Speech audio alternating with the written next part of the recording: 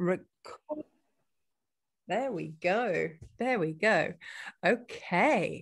Continue. That's it. So, good morning, Philip Jacobs. Good morning, Natasha McCarthy. I'm giggling because we tried this at 7 o'clock this evening. I had full makeup and everything, and the poor band did not love us, did it? No, so it's now very early in the morning, and because I go to bed so late and you get up so early, it's the only time we can meet. We've crossed over, but we've done away with, well, I've done away with makeup. I don't know if you've got makeup or anything like that, but I haven't got any makeup. Just your fabulous self, au natural.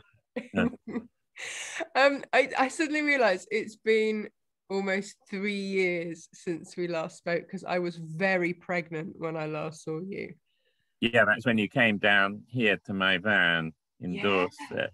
Yeah. I was worried we wouldn't know which was your van. Yeah. And I needn't have worried because there was half a dinosaur outside. Oh, yes. Yeah. And my son still has the vertebrate, the dinosaur vertebrate that you gave him. That's nice. One of his most treasured things, and he still wants to be a paleontologist. So yeah. He has a special possessions box, doesn't he? Yeah. A box for special things. Yeah, he does. And we saw his grandparents for the first time in a year and a half 2 days ago. Yeah. They bought all of my husband's rocks that he had as well. So he's now got those to have. So yeah, it's the collection is growing. He's nice. A space outside like you've got now to display. Yes, excellent. Excellent. It's good to have an outdoor display place. Yeah. So for anybody that's wondering what on earth is going on, a lot of people will know you from the K Facet Collective, and you do run the K Facet Collective Facebook page. Is it 63 or 64,000 members there now? One or two? It's 64,000. And the other day it went up 400 members in 4 days. So it often goes 100 new members a day. And so sometimes you get another 1,000 in about 10 or 12 days. So for anybody that isn't watching from there, maybe hop on and have a look, because it's just chocked full of the most beautiful inspiration from the work of the K Facet Collective. And you man it brilliantly, I have to say, because Kaif doesn't actually know how to turn on a computer, so there'd be absolutely no, he doesn't. It doesn't. It's me and Liza Lucy who look after it. Yeah. I started it up, and then Liza came in to help as another admin to help run it, because on full moons it can get quite troublesome sometimes. Hey, look, I used to teach, and it was a recognized thing that during the full moon there would be trouble. Yeah. Sure. So it is a thing. It's funny actually, because I know when we tried this interview first time round, we were talking about education and about the fact that at school you didn't think yourself good, and this blows my mind. You didn't think yourself good at anything other than painting. I mean, thank goodness you thought yourself good at painting, but you didn't think yourself good at anything other than painting.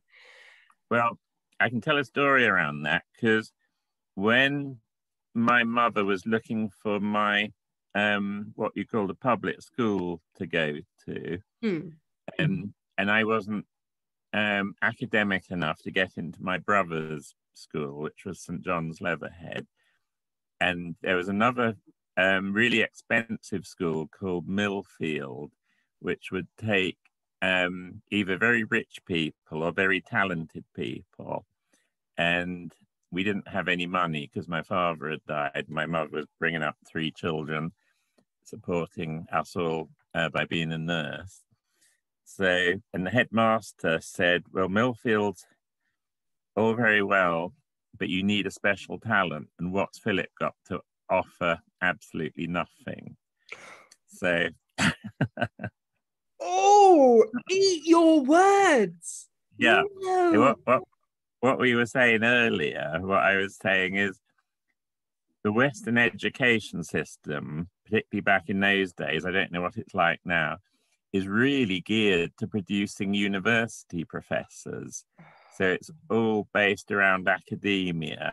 Yeah. And if you're not academic, if you're left brain rather than right brain, then you have a terrible time at school, because if you're no good at Latin and you're no good at physics and you're no good at maths, and you're no good at quite a few other things, then you just get branded a dunce. And has that stayed with you? No, it hasn't. Thank goodness. Thank goodness. I was going to say, because you know more about astronomy and historical facts. You dig for dinosaurs. You are an authority on them. You've found an entire dinosaur, which you then floated out and up and is now in a museum, which you've kindly gifted. You know so much about paleontology. You look for war memorabilia, so your historical facts are spot on. It blows my mind how much you know. You've written books that are pretty much on philosophy, and yet that school had the nerve not to, and we haven't even touched on your artistic skills, and yet that school called you a dunce. Shame on them. Yeah. Shame on them. I mean, you sit there and giggle, but it didn't bother me at all. I was quite happy in that position, because I always sort of followed the things I was interested in, and was that with your mother's guidance?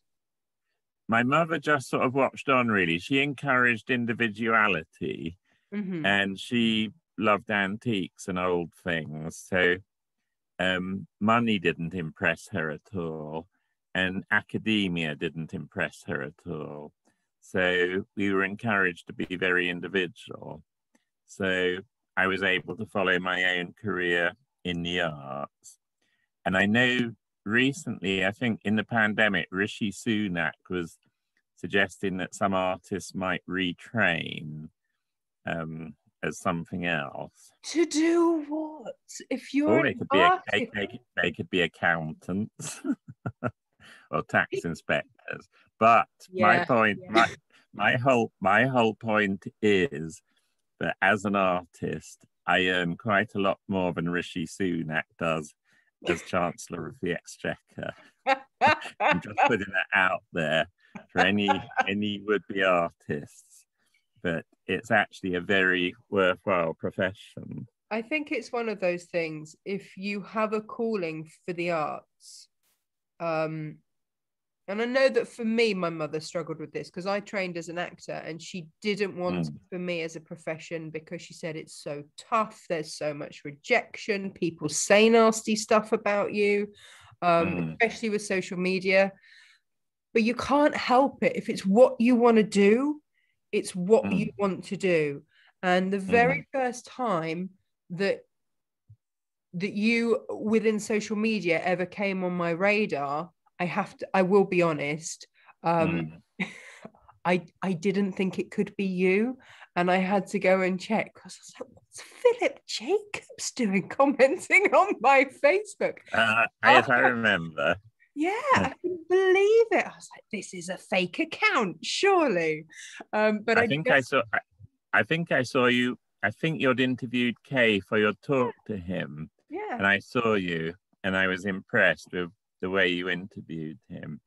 So I then looked up and found your Facebook account. Yeah, and I remember you writing, it stuck with me because I remember you writing, this woman has found her bliss. And you're right. You are right. In fabric and this side of things, it absolutely suits. But it wasn't ever offered at school. And interestingly, out of the K Facet Collective, I was giving this some thought earlier.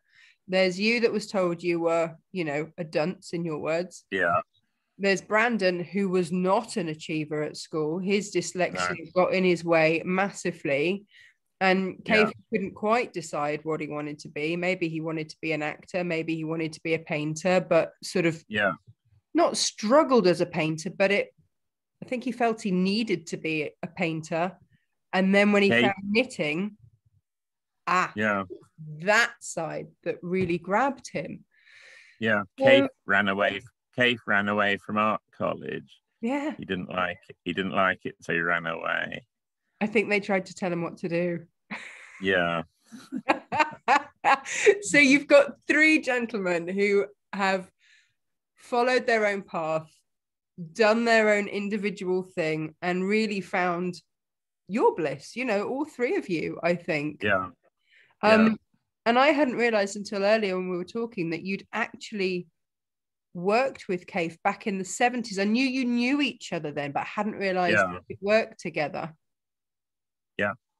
Yeah, I can tell you about that. It was, as I told you before, I met him at this society where we do sacred dances. And I can actually remember 1973, there was this movements to music class.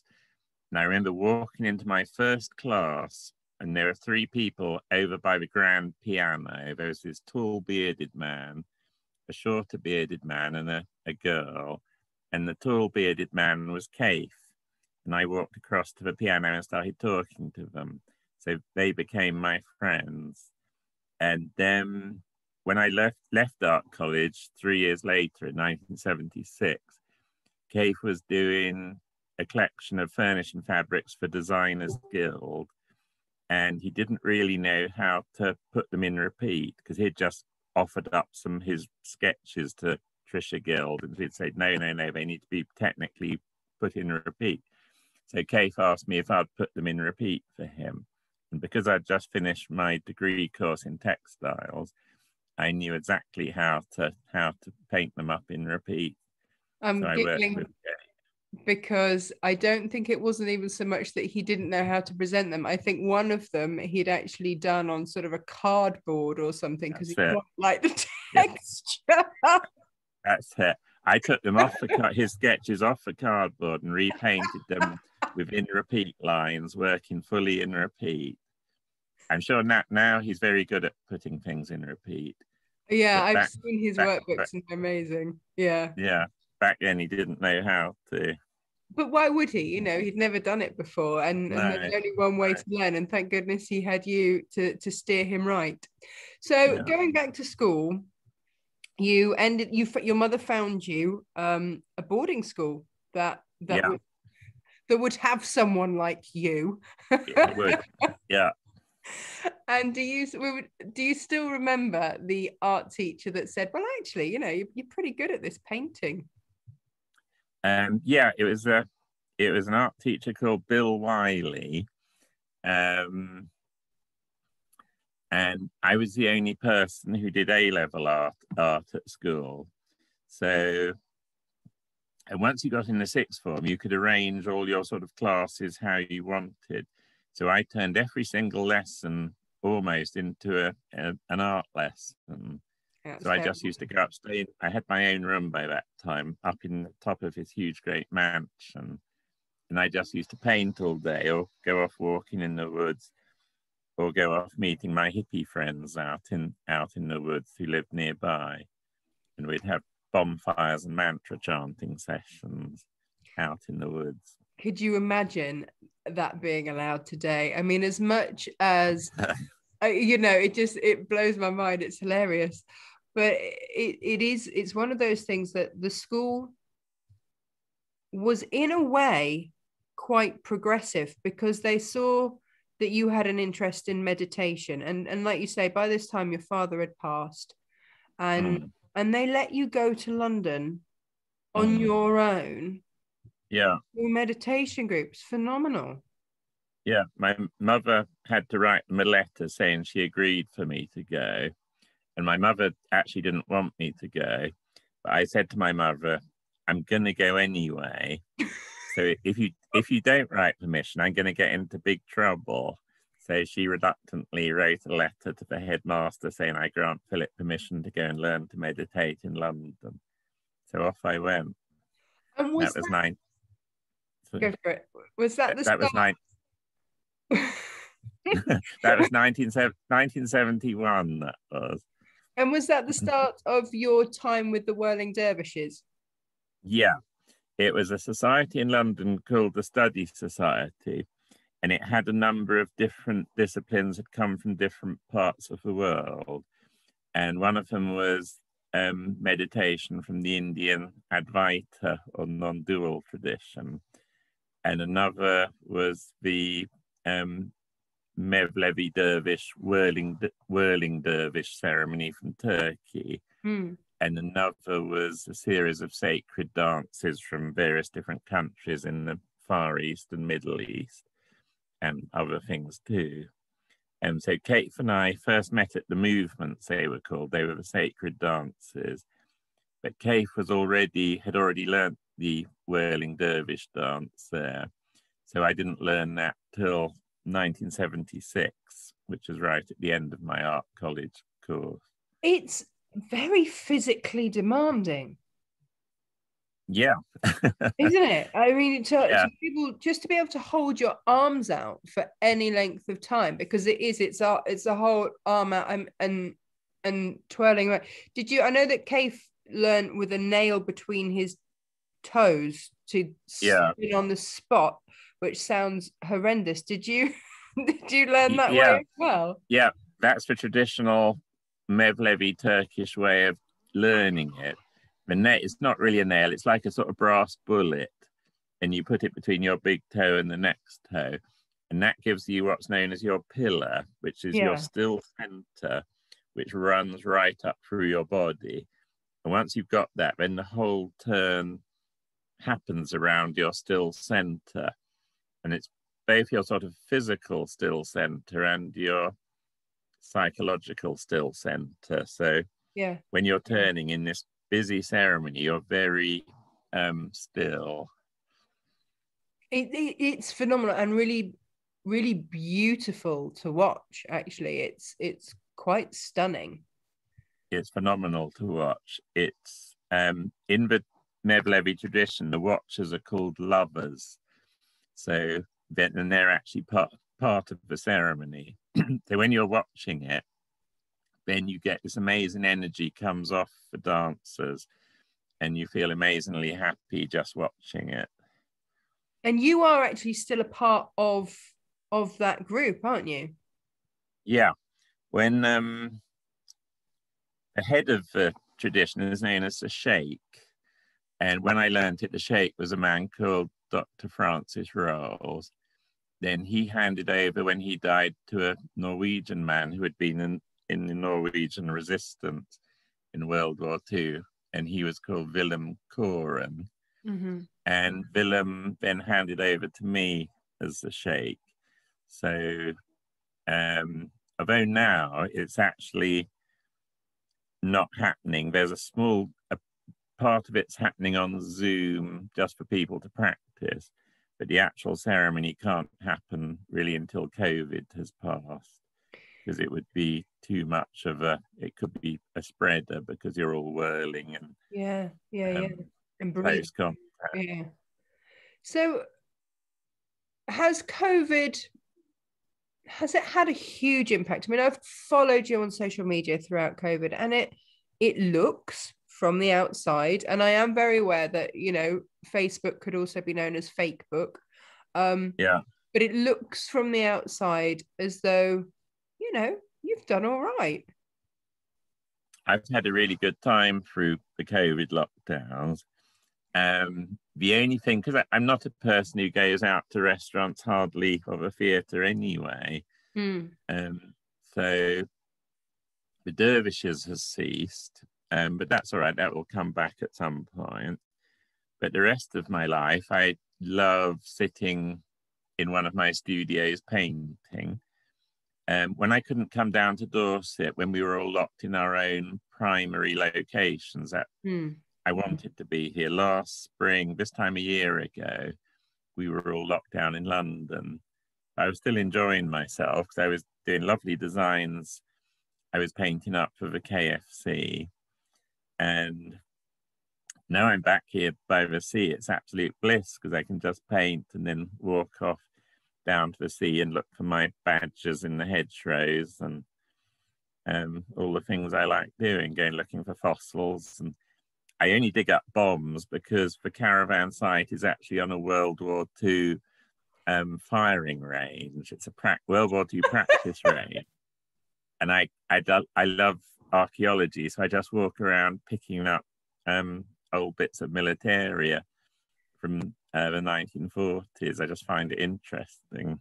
Now, I know when I originally spoke to you, you said something that stuck to me, and that is that, and it was actually with regard to the fossils. When you go fossil hunting, that it's like you switch your brain to filter out other things and just kind of find the fossils. Is that the same with the World War II memorabilia? Is that? It's just the same with dinosaurs. You switch your brain on to, it's like it's got a sort of sensor, and you're just picking out these brown speckly bones.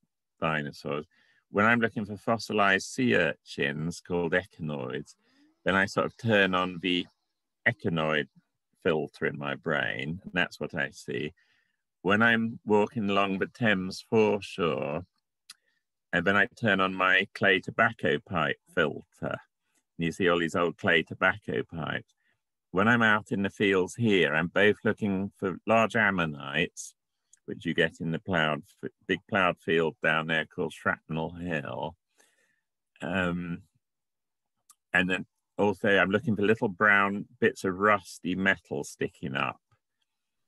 And the rusty metal can be something really sort of like a mortar bomb or an anti-tank shell or something. Did you not have to get the bomb disposal unit out for one? Yeah, we got them out in December. I'd found two high explosive 2-inch British Army mortar rounds. And so I had to work out, once I'd realised, I dug them out and I examined them, and I thought, yeah, that's high explosive. Still live, yeah. Still live. Having a good day. Yeah. So I had a wonderful day with the army. And they came down, they let me come in for the field with them. They showed me how them wrapping the explosive around, they tied the two mortar bombs together. Then they wrapped this sort of plastic explosive around it. Then they had a fuse which burnt very quickly, and it attached to another fuse, which they then wheeled away as electric on a sort of cable. And then we were all at a safe distance, me and the two soldiers and two policemen. And then they detonated it, and this huge, great explosion went up in the field. That was a lovely day. Just blew stuff up. It's fine. Average day in the life of lockdown for Philip Jackson. No, yeah. You've had a great time. Because it's fair to say that when you left school and you went off to art college, you toyed with the idea of going into the army. I did, yeah. That was when I was much younger, up till about the age 12 or 13. I was planning to go to Sandhurst and do officer training. I think it's because I grew up soon after the Second World War, and I watched all the war films like Guns of Navarone and Lawrence of Arabia and everything. And I sort of just love adventure like that. So I love outdoor adventure. And I had lots of mentors who were old colonels who used to take an interest in me and give me their medals and things. So, but then hippiedom came along, and then I realised I wasn't really cut out for the army after all. And then art career took over. So you head off to art school. So you did a year's foundation. Yeah. And then had to decide what you wanted to focus on. And they got quite excited because, well, this is a man that could be good at textiles. That was it. Yeah. That was Mr. Hemmingsley, Anthony Hemmingsley. he was both a graphic designer and a textile designer. And my mother thought I should do graphics because she thought, because I love painting these huge psychedelic pictures. And she didn't think that you could really earn your living as a fine artist. A lot of fine artists end up being teachers as well as artists. Yeah. Or teaching in art colleges. But Mr. Hemmingsley spotted loved copying Japanese prints and Tibetan tanka paintings. And Mr. Hemmingsley said, we've got a rare phenomena here, a man who would be good at textiles. He's not wrong. He's not wrong. No, he got it right with Mr. Hemmingsley. So thank you very much, Mr. Hemmingsley.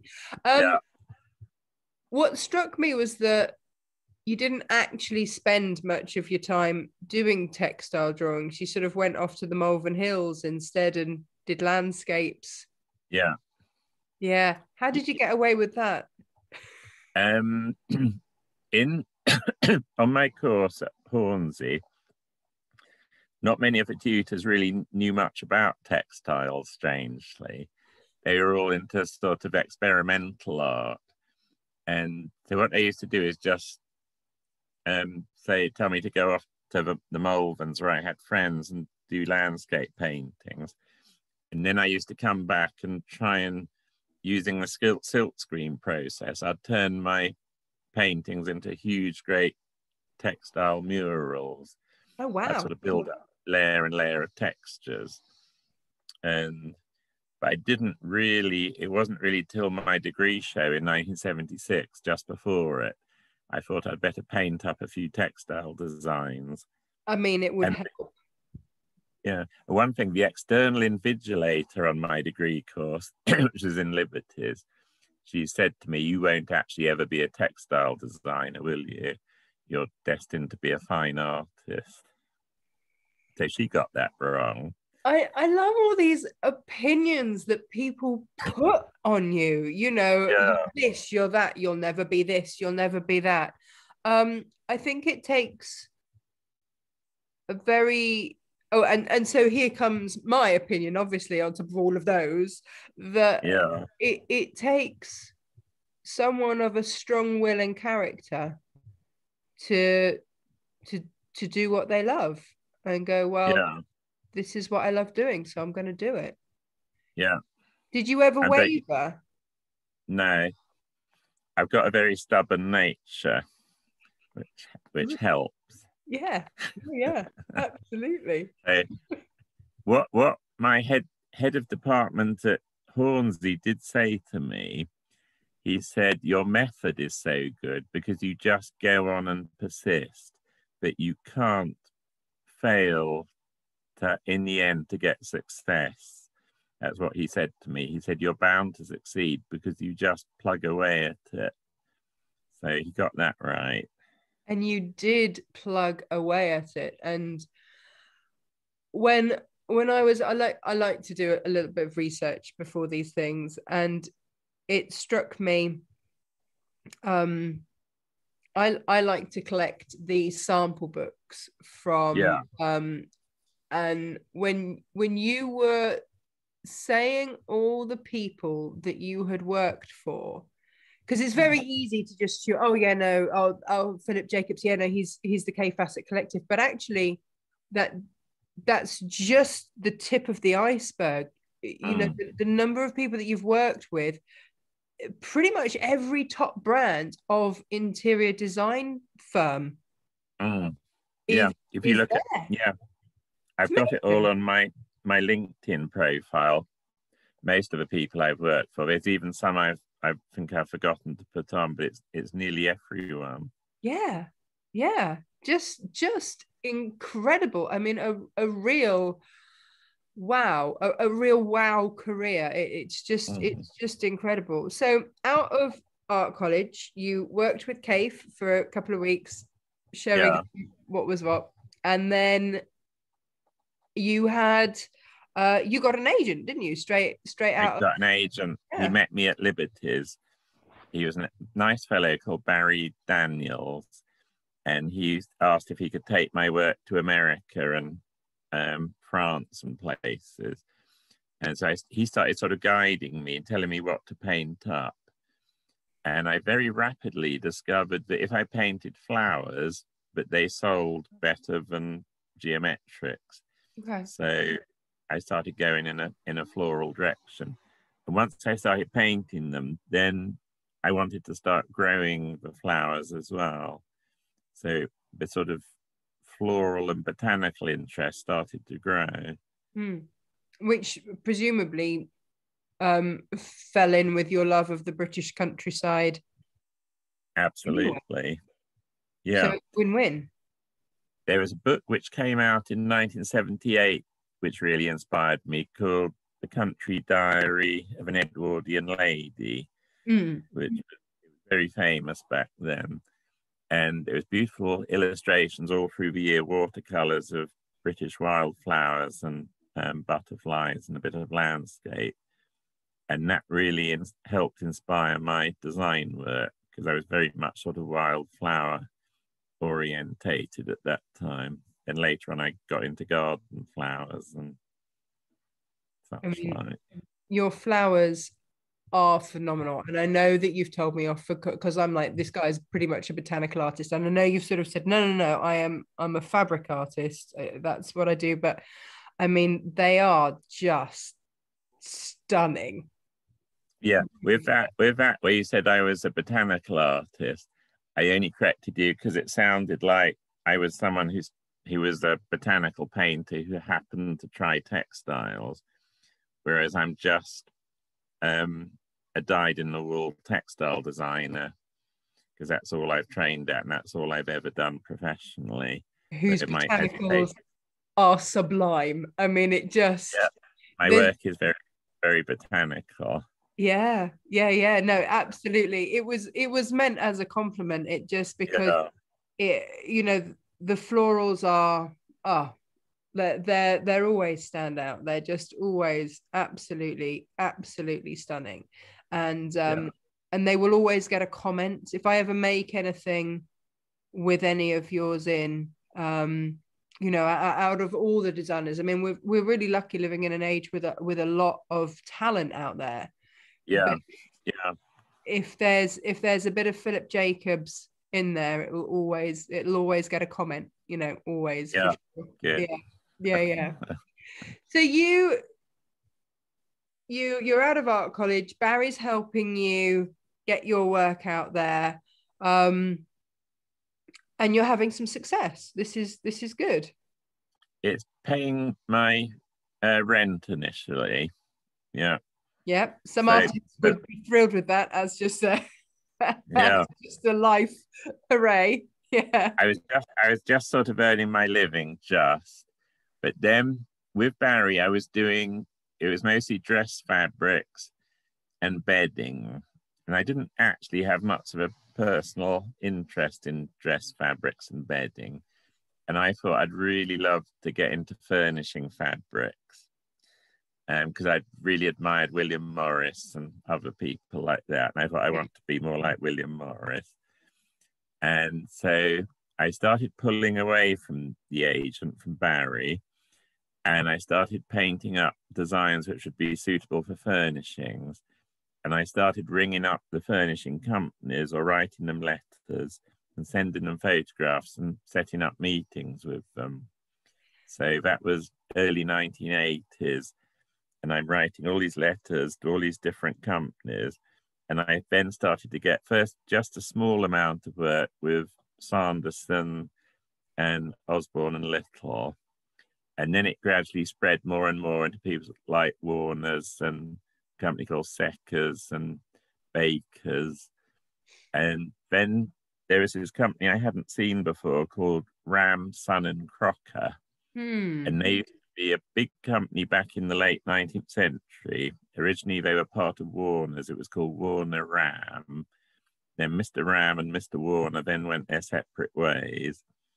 And Ram, Son and Crocker had sort of almost died out in the late 50s, early 60s.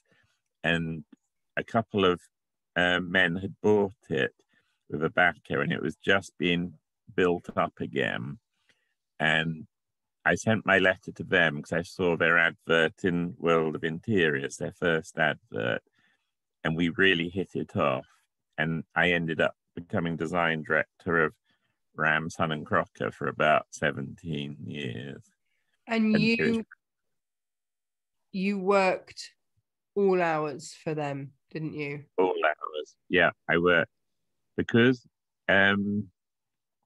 we were so popular, because we were supplying all the American companies with their chintzes. Mm-hmm. So all the big American companies like Brunswick and Lee Jotha and Schumacher and everyone else, we were supplying a lot of we were selling them our fabrics and designs. And so the managing director was a fellow called Keith Lambourne, who was very nice, and he had ginger hair. So he said to me, "I don't mind what you call me as long as you don't call me Ginger." Oh, well, that's like a red rag to a bull, isn't it? Yeah. So he became Ginger. But Ginger, in his selling, he used to get a bit carried away because he'd very good salesman, and he'd say to the American company, "Oh yes, we'll have this collection ready for you in a month's time," and then that would all be put back on me. Yeah. And I was just completely overwhelmed, working all hours, painting up all these collections. Oh my goodness. And yeah. at some point, the body says no, doesn't it? Yeah, the body said no. And I think I'm difficult to know exactly what I got, because I'd had multiple tick bites when I used to be out fossil hunting in Hampshire, where I was living. I was always pulling ticks off myself, and I started to get rashes up both legs. But when I went to the doctor, I just got sent away because they didn't know what it was.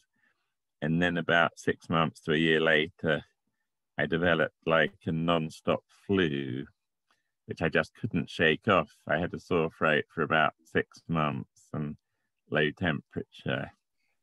And then I went back to the doctor again. We never sort of connected it with the tick bites. And they sent me to an ENT specialist. The ENT specialist whipped my tonsils out, but no one ever did a blood test, which now looking back on it was very remiss, I think. And I was okay for a little while, and then the flu came back, and then it felt like the flu went in deep inside. And then I got in a state where I could barely hold my body upright. I had so little energy, and sore throats, I couldn't sleep at all. Like you, I haven't had that much sleep in the last 30 years. But, and my doctor brother then diagnosed ME, and I realized I'd completely burnt out doing all these endless collections. But you didn't stop, did you? You used to prop yourself up so that you didn't expand any energy in sitting, so that you could still paint. Yeah, I carried on for about 5 years with it, propping myself up and still doing all the collections, because Ginger was still selling the designs, and I was mostly... Did he realise how unwell you were? He did. He was very sympathetic, and as I got iller, we had other freelancers we would employ, and so I would only do what I could do after that. Wow. And then the world changes, doesn't it? And you know, chintz starts to be, oh wow, why would you want chintz? Yeah. And recession. Yeah, chuck out your chintz was the catchphrase. That was that Swedish company. What are they called? What are they called? That one that does the flat packs. Oh, IKEA. IKEA. They had a phrase, chuck out your chintz. That was early 90s. So chintz goes completely out of fashion. So what I'm doing for Rams starts to sell less and less and less. And then eventually I'm let go of. And so I suddenly find myself with no income at all. So the royalties for your fabrics, does that stop? They all stopped. It was probably a bad contract on my part, but my royalties all ended with if I was no longer an employee. Ouch. So I ended up with no health and no income. Wow, that's really, really harsh. Now that would do a lot to some people, but like you say, you are stubborn, and I think probably in saying, well, 5 years of ME and propping yourself, I mean, that to me speaks volumes. There is, yeah, you don't fall over easy, do you? But no. So it's fair to say, and I love your story of the frog in milk. Yeah. And this is, for me, this is the frog in milk years. Yeah. And in being so ill and realizing that you needed to rest and get better and sleep and heal. Yeah. You did. People can go in different directions at that point. And am I right in thinking that's the time that you wrote your books? I wrote my books and I started hunting for dinosaurs big time. So, because I was living in a cottage in Hampshire, a rented cottage on a farm, very nice. And I had a nice greenhouse. So I turned my greenhouse into a writing room. And didn't do any designing at all, hardly. And then I found that I could drive off down to Kimmeridge and walk along the beach, and I started picking up these lovely bones. So that became it was like a sort of intermediary life. It was like the big first career had ended, and I was in this sort of about 7 years of limbo, where I didn't know what direction my life was going to go in. I didn't know if textiles was over, or if something else was going to emerge, or if I was going to become a full-time writer, or what was going to happen. So, but I remembered, as you said, the story of the two frogs in the milk. And the lazy frog, he says we're lost and he sinks to the bottom and drowns. But the other frog goes on kicking and kicking until the milk turns into butter and out he hops. So at a certain point, I suddenly thought I've got to be like the frog, and I'm going to just start quietly designing on my own. I don't have the energy to lug my portfolio around. I just can't physically do it. But I'm just going to very quietly start painting and see what happens. And that was the start of the frog kicking. Yeah. And it struck me that we take for granted now the internet and all that technology that means that actually we can see your designs all over the world. But actually, it was still a case of this is my art portfolio, and either having photographs of them, which isn't cheap either, and sending those off with a letter and snail mail and all those sorts of things. So it's not a matter of just firing off a few emails to get interest. There's proper legwork has to happen. A lot of legwork. I had that in the very early days, the early 80s, when I was trying to find the furnishing companies. You do an awful lot of wandering around London, lugging this very sort of heavy portfolio around with you and going and seeing these people, and more often than not coming in a way disappointed because they haven't bought anything. So I didn't have the energy to go back to that. I'd been in the furnishing world. I'd been at the top of my career. I'd been design director of a very well-respected company, and my designs were all over the world. And in the White House? And in the White And in House. the White House. Yeah. Yeah. Yeah. But suddenly I found myself back with zero income and not the energy to rebuild it all.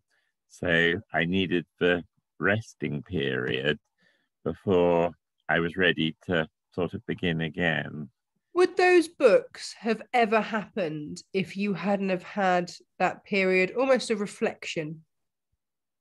I don't think they would have done. It was me, it's because I was assimilating the whole process of life and how life builds up and then suddenly it all collapses. And you have to process your experience because what you don't know at the time, what I didn't know, is it was all going to build up again. And the second career was going to be better than the first career. The second design career is way better than the Ramson and Crocker furnishings. And did you have that faith that it could be there again? I had it in part of me. Part of me thought it was going to. Part of me doubted because it looked so impossible. I thought there's no longer a furnishing industry. It's virtually crumbled. No one wants floral chintzes anymore. All they want is beige sofas and blinds and a big television. Era of huge great curtains and floral sofas and stuff had all disappeared. So I couldn't logically see how it could possibly revive itself. I tried different furnishing companies. There was, I gradually started to do work for people like Sanderson's and Andrew Martin, who was very big at the time, probably is still quite big. He's a very nice man, Martin Waller. But it was just a bit of work here and a bit of work there. It wasn't like a fantastic career. But stuff starts to happen again. Now, you are a world authority on a few things, and antique florals and fabrics is one of them. Specifically French, if I got that right, or specifically French. I'm very good on English. 1850s, sort of second half of the 19th century, French floral chintz, English floral chintz and fabrics. I'm brilliant on.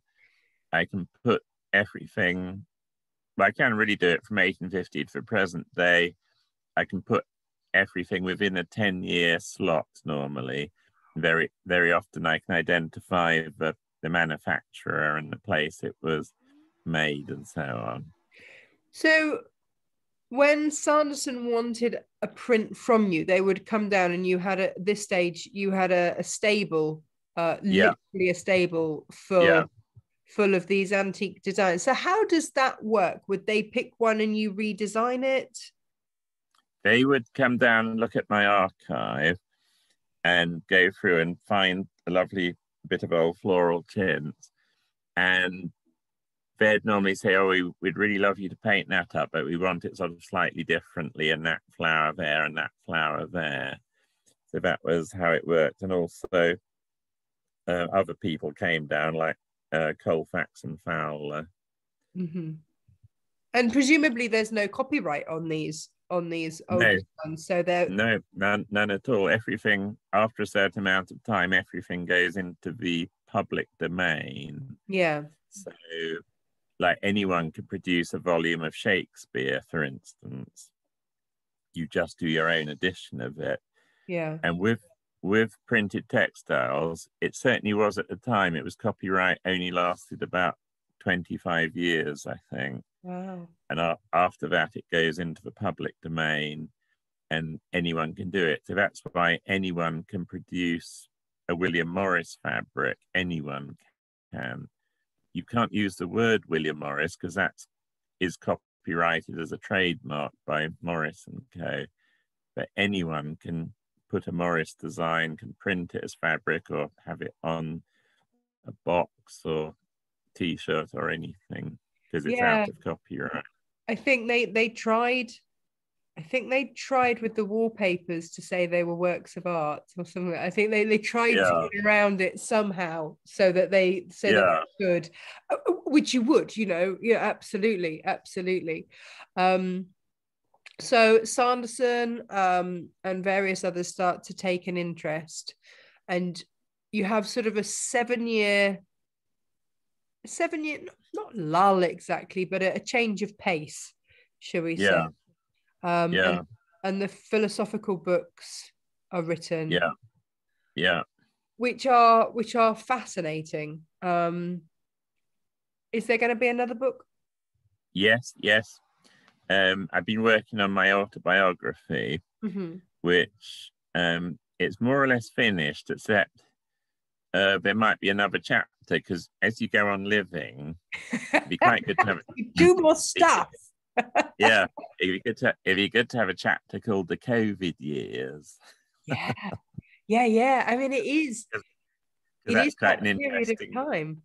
It's an interesting historical period of time, so it's nice to record it. So I might have to do another chapter, but that's it has the whole of my design career, but it has all uh, what I've learned in terms of philosophy and so on with my teachers. Mm. So it's more, I would say, spiritual autobiography. It's not really a craft book at all. So publisher wise, it would, in a way, it falls between two tables. Because it's not craft book, but it's more spiritual biography. So I doubt it will be a big glossy book like Kaif's autobiography. It'd be more a book for people to read the words of, I think.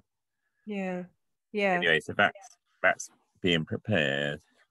Oh, fantastic. Oh, I can't wait. Oh, it's, yeah, your philosophy is, it's, yeah, it's really moving. If you could, oh, it's like trying to put the universe in a jam jar. But for anyone that hasn't looked at any of your work, is there sort of a way that you could sum up your sort of, give it a tag, almost a tagline of Yeah, your tagline. Yeah. philosophy? I could definitely do a tagline. It would be something like, in your life, whatever it looks like, don't worry. Everything is actually being taken care of. It may not look like it, you may not know it, but you're absolutely fine. Underneath, everything is absolutely fine. Don't worry at all. Yeah. You're absolutely fine. So that's the tagline. It's so true. I have a little reminder that flashes up on my phone every day that, life is absolutely perfect and puts you where you need to be. And Exactly. yeah, Yeah. yeah. So I'm with you Yeah. on that completely. Yeah. Well, that's a great tagline. Thank you very much. Yeah. So you are the frog kicking, and Yeah. you're churning your butter, and Yeah. how do you eventually hop out of this 7 year? Well, what happens is I get thrown out of the house I'm living in, which again appeared to be a huge trauma. I thought, oh my God, because my mother had died and we'd sold our family home, but it was before the property boom. Mm. And anyway, it was divided between us three siblings. And then 5 years after that, I was living on my savings, on the interest on them, because I was hardly earning anything. And then I got thrown out of my cottage. I just came back one day and there was a letter on the doormat. And I'd been there 17 years. And so I didn't know where to go. I couldn't afford any other rent. So I went and down. My brother had just split up with his partner down and they rented a big farmhouse in Dorset. So I moved into the farmhouse my brother was renting. And I hadn't been there more than about 2 months. And he's a doctor with a clinic. He specializes in alternative medicine Yeah. mainly. And then one day at about tea time, he came in and he brought Keith and Richard. He said, they've come to my clinic and I've brought them back for tea. And Keith came into my studio and started seeing the things I was working on for people like Sanderson's. And Keith said, oh, I think he said he was design director of a company called Westminster Fibres, which was doing patchwork quilting. And they were looking for new designers. And he said, can I take some photographs of your work and take it out to show them in America? So later on, I prepared him some photographs and sent them to him. And he took them out to America with him. And the people at Westminster Fibres really liked what they saw. So then Keith and Brandon started, they would come down to Dorset. I'd meet them in Salisbury, at Salisbury Station, and I'd drive them to the farmhouse. And then Keith would pick designs out of my archive in the same way that Sanderson's and Colfax and Fowler and other people had. And then I would paint up a collection for Keith, as he had sort of indicated. And very rapidly, they started selling really well within the patchwork quilting market. And after a while, I started to notice which ones were selling well. So I would then just paint away anyway. So I would paint up lovely, big, sumptuous things, which I thought he would like. So he was no longer telling me what to do, but I was going on experience of what was selling to draw up the most spectacular designs I could possibly think of for quilting. And that was how the frog climbed out of the milk, because that gradually built. Keith said to me once, very early on, he said, this could be very big for you. And that was how it happened. It just, because around about that time, the internet was coming in, and I suddenly started discovering I was sort of everywhere on the internet, which was quite a surprise to me. So are we about early 2000s now? We're about 2006, okay. 2007. Yeah. Okay. Yeah. Okay. I think that's the first time that I've heard you have someone say this could be big for you, rather than you won't do this and you won't do that. How lovely. Yeah. How lovely. Yeah. Dave said this could be very big for you.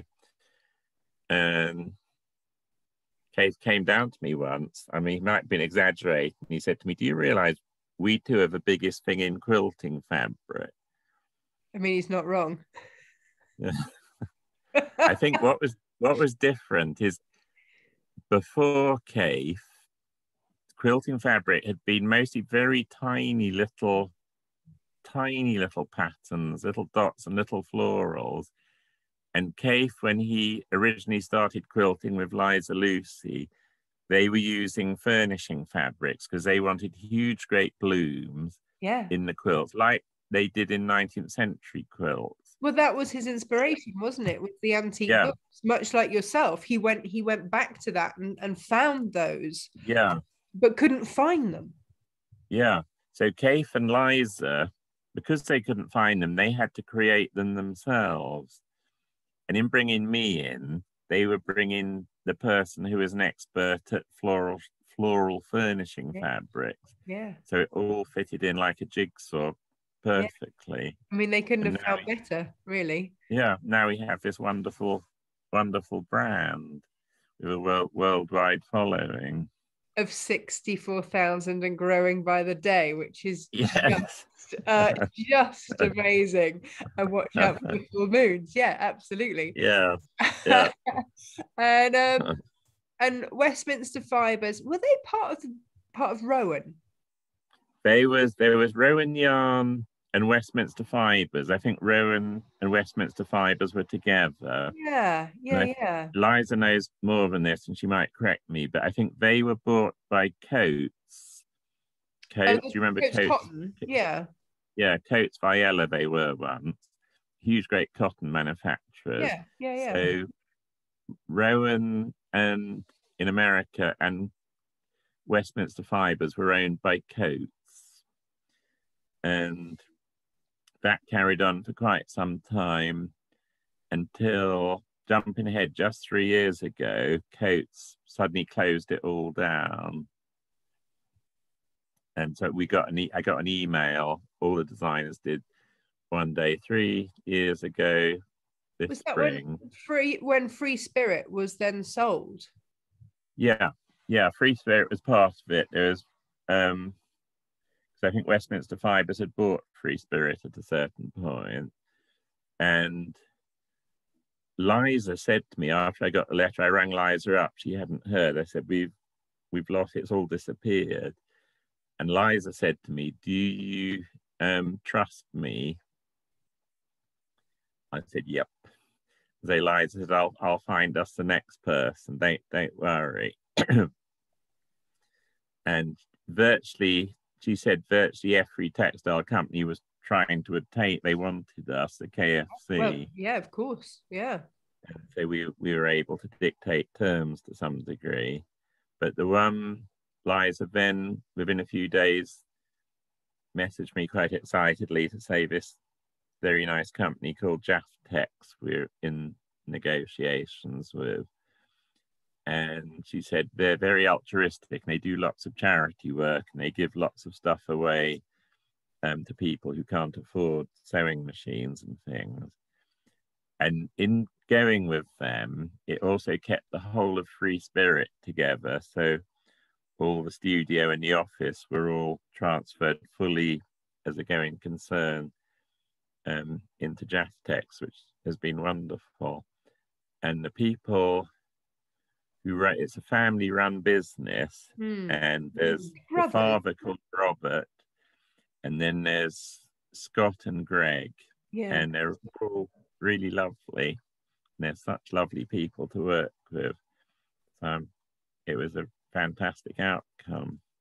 Yeah. I sort of jumped ahead a bit, possibly there. Well, I was going to say, because so your involvement with the K Facet Collective has meant that you do 2 collections for them a year, and you have what is lovingly known as Cave's Christmas, where, because I assume that you must, when I first sort of started getting into your fabrics, I assume that you must all work really closely together, but it's really not the case. You see them for a few hours a year. It's about 1 hour a year. 1 hour. It's because we don't need to work together, because I'm busy painting away on my own all the time. I'm fully in tune with what Kate's doing, and I'm also fully in tune with what the market wants. So I know what's going to sell. I know what's going to be a really classic design. So all the time me and Cave need together, we don't even talk the rest of the time. We just need that 1 hour together. For me to take my great big portfolio along, and I put the designs in a very special order. So I'm showing him one at a time, and they're all, he might not know this, but I've done it very carefully. Mainly it's the newer ones at the top. I'm showing him the most spectacular first to try and wow him. And then we go through the folio once, then we go back through it, and he has a maybe pile. And a no, not this time pile. So we put so many onto the maybe pile. And then we go through the maybe pile again, and we spread them out on the floor. And Brandon's there, and Richard Womersley, who's his business manager, and Helen. And I try and influence him as much as I can, because I've got a very strong idea of what I want him to do. This stubborn streak. Yeah, it's my stubborn streak. So I'll say, no, go for that. I think you should do that one and that one and that one. And eventually we come to an agreement on it. But Keith is also, he's very stubborn, but he knows exactly what he's after. So even Brandon has, I've noticed Brandon will say, what about that one, Keith? And Keith will say, no. So Keith has the final say. and he knows he's very particular on what he wants. But if he wavers, then I'll say, I think you should go for that one.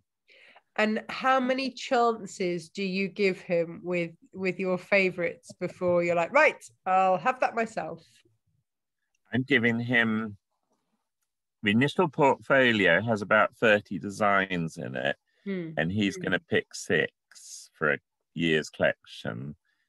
And with some of them, he's seen them 10 times, so 10 years of looking at the same design, and suddenly he picks it. With some designs, I think that should be a cave, so I leave it in there. With others, which he's ignored persistently, I'll take out and put into Snow Leopard, my other brand. Yeah. So we'll get onto that in just one moment. So he gets a few goes at these fabrics, and then and then that's that. And then Cave will then do, I guess the thing is, then in any collaboration, there's going to be one person that then pulls the whole thing together, which is effectively Cave, because he then does the colorways on yours. So he and Brandon work and live together. So, you know, they already know what colorways are working, but he'll then take yours and do his color magic. The guy's a genius. And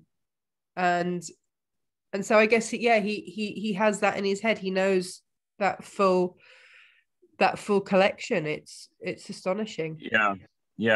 I've got a box of Cave, my Cave February 22 is on its way to me now from Korea. It arrives on Tuesday, I think. Yeah, so good luck with that, because none of the delivery times have been quite where they should be. Yeah, but it's left Seoul in South Korea, and it's FedEx say it's scheduled to be delivered to me here on Tuesday. So I'm looking for, and I had no idea what Cave's colors are like on this. It's recolors of older designs. Oh wow! February 22, but that will be here in a few days' time. Oh, how very exciting! So that's my Christmas. That's my Christmas, is seeing what Cave's done. Amazing. That takes a lot of trust, to hand over your artwork to somebody else and allow them to do the colorway. I know he's not the first person that's done your colorways, but it still says a lot, I think. It's just, he's so good that there's no worry or doubts at all in my mind. They'll be brilliant. The way he can put colors together just staggers me. It's phenomenal. It's a unique skill he has. Yeah, Brandon says it's like he finds the little bit of chili sauce. Yeah. That just makes it pop. He'll put a little color in. It's often he's not doing it consciously, but it's often the complementary color, which will just do a tiny. It'll be all blues and purples. Now it'll just be this little tiny bit of red or pink in it somewhere, and it makes it all pop. Yeah, no, it's staggering. It's beautiful, and from your collective, I have learned so much about color. It's been a massive learning experience for me, because when I first saw the K Facet Collective fabrics, I didn't know what to make of them. I didn't understand it. I didn't get it. I wasn't quilting then like I am now. And it was like, there's so much going on here. How do these all possibly work together? But they just do. It's amazing. Yeah. And the different styles are so good, because as 3 individuals, we're very different in our styles. And Brandon's geometrics and his things like that jumble design of his, they're just so brilliant as backgrounds behind the great big florals and things. Yeah. It's such a perfect collaboration. And his cheeky humor comes through. There'll always be something a bit quirky, which I absolutely love. I think he draws from his heart very much. Yeah, like that Can Dancers one he did. I love that one. I remember some people were quite shocked at that in the Cave Collective group. Were they? Yeah, I remember some people expressing quite deep surprise. But it did very well, and it fits in really well. Yeah, and it's beautiful. And if you're fussy cutting, you can actually get so many different aspects from that one design. It's quite a clever one, actually. So the three completely different takes on design. It's just perfect. And also we're not competing at all either, because we're all complementing each other and appreciating each other's particular talent. Do you think that's the key? Yeah, I think it's really important. I think in a lot of collaborations you get they all start fighting in the end. Yeah. So the ego can just stay out of it because you're brilliant in your own way. Yeah, a lot of people, I know it's probably before your time, but when Captain Beefheart and Frank Zappa collaborated, Frank Zappa, brilliant guitarist, musician, Captain Beefheart, superb vocalist and songwriter, but they both wanted to be the kingpin. So it didn't work. Even though they both had great names. Yeah. Disappointing. Yeah. So ours is a very special artistic collaboration because we're never squabbling. Yeah. Well, you don't see each other squabble, which is, we can't possibly squabble at such rare meetings. And I mean, as a bystander, I feel so lucky to be alive in an era where there is such talent, and not only that, but a talent that is via social media accessible, because as much as everybody loves William Morris, how much to have an actual interview with him, I mean, what would that be? It would just be phenomenal. I mean, gosh, in whatever language he chose to speak at that point, it just amazing. So we are incredibly lucky. So you do 2 collections for the K Facet Collective a year. I do one completely original collection, which is my son. It's normally August. I think it's September this year because of the delays. And then the February one is recolors Cave does of older designs of mine. Right. So in terms of painting, I'm just painting up one new collection for Cave a year. And then how many collections do you do of your own brown snow leopard? For snow leopard, I do one collection. I originally did 2 collections, but it's actually too much work because there's only one of me. I don't have a studio or any assistants. Cave has a whole studio. I don't know what Tula Pink has, but I'd imagine there's more people than just Tula Pink in the studio. I think half her family. I think half her family. I think her mum is her manager and her brother does her hardware. So all of her scissors, rotary cutters, he helps on that side. So it's quite a big collaboration just within her own family, let alone anybody else. That's nice. Yeah. So with me, it's just me doing it all. So one collection a year for snow leopard is perfect. I wouldn't be able to handle 2 collections. I did do 2 collections, but after Jaftex took it over, it went down to 1 collection. And Debbie, who's the creative director of Free Spirit, said at some point, we're going to want you to do 2 collections again. And I said, no, sorry, I can't do 2 collections. My absolute maximum is 1 for snow leopard and 1 for KFC. Because if not, you just wouldn't be able to enjoy life. You'll just be solidly working. Yeah. There wouldn't be time to go down to the hedge to look for the badgers or dig up bombs. Or I mean, yeah. That... you live the life my son would love, by the way. Yeah. Dinosaurs, digging up bombs and looking for badgers. He'd be all over that. Yeah. Yeah.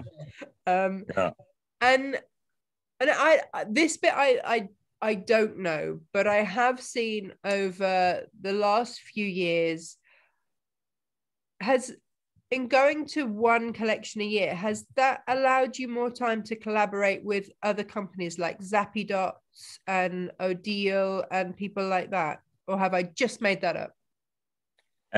It doesn't really allow me more time because I don't have to do any work for that. It's right. Completely, or with Zappy Dots. I love the Zappy Dots things. They just asked me if they could use my work, and all they needed were big high resolution photos, and I don't even have them myself, so they got the photos from Free Spirit. And I don't do anything, so I just sit and watch it happen.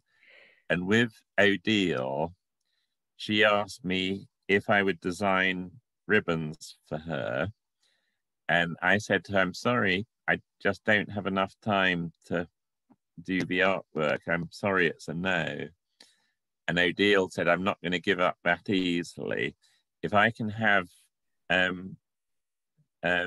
digital files of your designs, then I'll arrange them as ribbons. Would you be happy with that? And I said, that suits me perfectly. I can see some behind you, actually, and I'm awaiting. So I've ordered all of these, and I can't look at that. Just look at that. Now these are velvet ribbons. They're velvet. They're beautiful. Yeah. I can't wait for mine to arrive. So they will be available in the UK, which is just fabulous. Yeah, because Odile's just launched them. That's nice.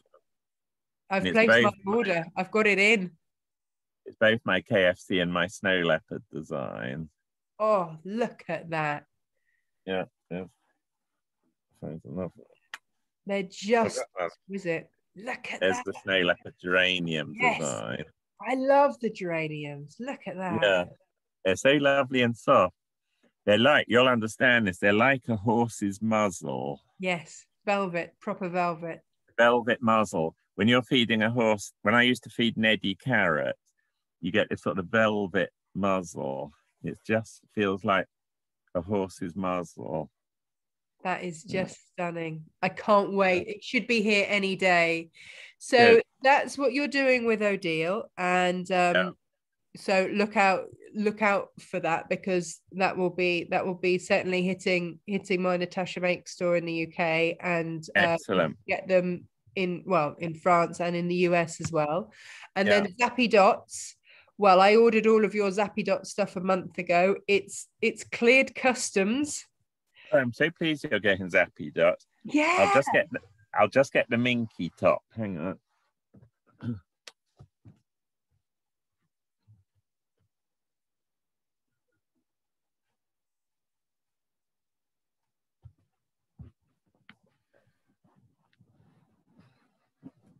Here's the minky. Oh, the agate. Nice. Agate. Yeah. I wear that quite a bit.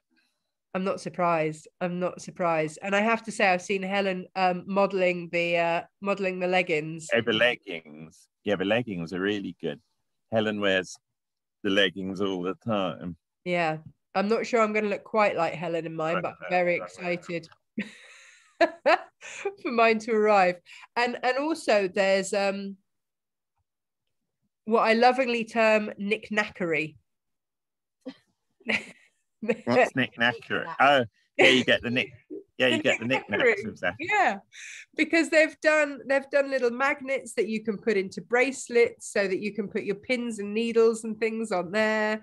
They've done all sorts of beautiful things, beautiful knickknackery with your designs. Yeah, they have. And it's somewhere in customs on its I way haven't to got, me. oh dear, I haven't got any of the knickknackery. I must get them to send me some. Yeah. There's a Zappy Dots t-shirt. Look at that. The feathers is one of my favorites. They printed them very well because they're digitally printed. Yeah. But they're really good. There's another feather. Gorgeous. Gorgeous. I'm pleased you're getting Zappy Dots as well.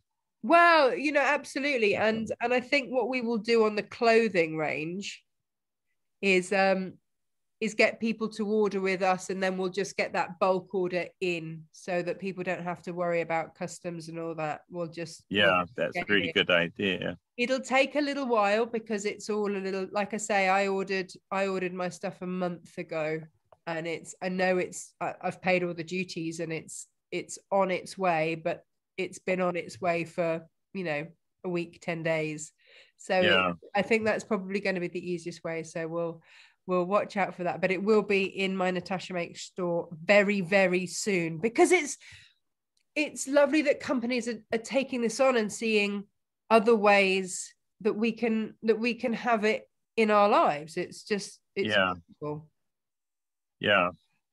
Really wonderful. So what is next for you, Philip? The next chapter after the COVID years?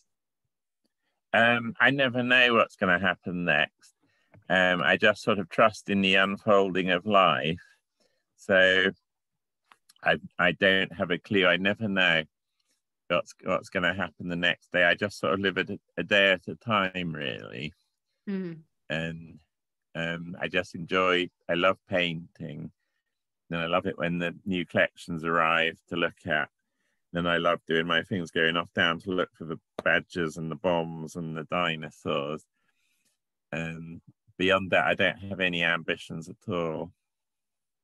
But it sounds pretty idyllic. Yeah. Fantastic.